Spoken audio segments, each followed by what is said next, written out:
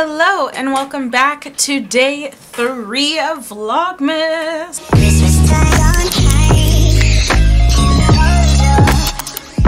I am so excited to make some cards today. So I'm actually not making cards, but these are 6 super simple ideas that you can put on cards to give to your fellow friends and family.